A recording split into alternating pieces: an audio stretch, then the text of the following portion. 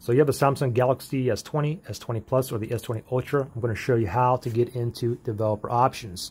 Now the thing is, the first thing we got to do is enable it, because it's not going to show up here until we enable it, okay? So let me go ahead and just disable developer options first.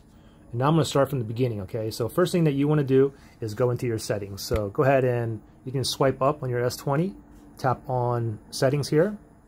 And then from settings, what we want to do is we want to scroll all the way down to the very, very bottom here. And see the very bottom here, it says About Phone.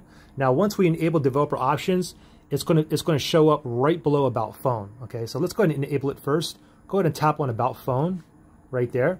And now next thing you want to do is go ahead and tap on Software Information. So tap on Software Information. And now what we want to do is we want to look for build number right here.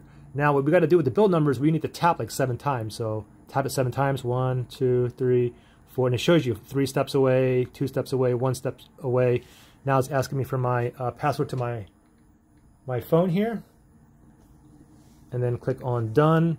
Now it says developer mode has been turned on. Now, if I go ahead and simply click on the back button here, go back.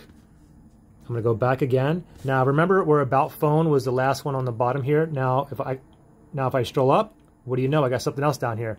Developer options. Okay, so now if I tap on developer options, you can change your animation scale. You can keep your phone awake forever while charging, so it doesn't go to sleep.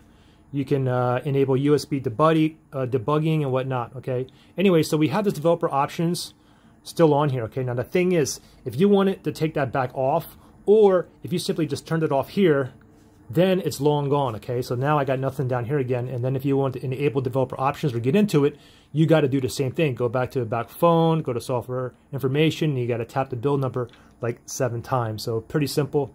Any questions, just comment below. All right, see you guys in the next one. Bye.